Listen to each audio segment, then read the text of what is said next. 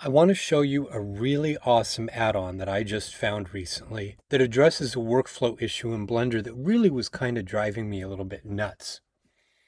Whenever you're working in a different tab, layout, modeling, sculpting, etc., each one of the 3D viewports has their own independent settings. And on the face of it, that seems like a really good thing because you may have different view requirements for each of the tabs. But in practice, a lot of times you actually want to maintain from working tab session to working tab session the same or very, very similar 3D view. So for instance, if I switch over here to sculpting, the view camera is way back and you've got to come over and you've got to zoom in and you've got to find and isolate the object that you're wanting to work on in the scene.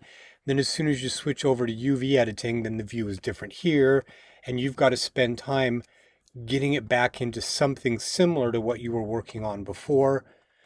And it really is a challenge. And this is especially a challenge when I'm switching over to shading and then I switch back to, say, modeling. What I found was this awesome Synchronize Workspaces add-on over on Gumroad. And the great thing is it's free. So just go ahead and download it. And we're going to come over and we're just going to install it, which it downloads, keep it as a zip file, and then you just go through the install process for add-ons. That's all you got to do. Now I've already got it installed, so I'm going to come over here and find it. And I'm going to enable Synchronize Workspaces.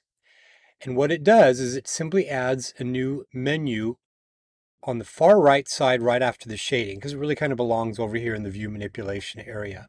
By default, it's turned itself on, and what it's going to do is it's going to synchronize the view between each of these areas.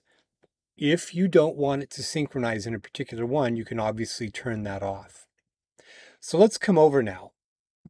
We're in modeling, so now if I switch over to, say, sculpting, it maintains that. If I come over to UV editing, it's maintained that.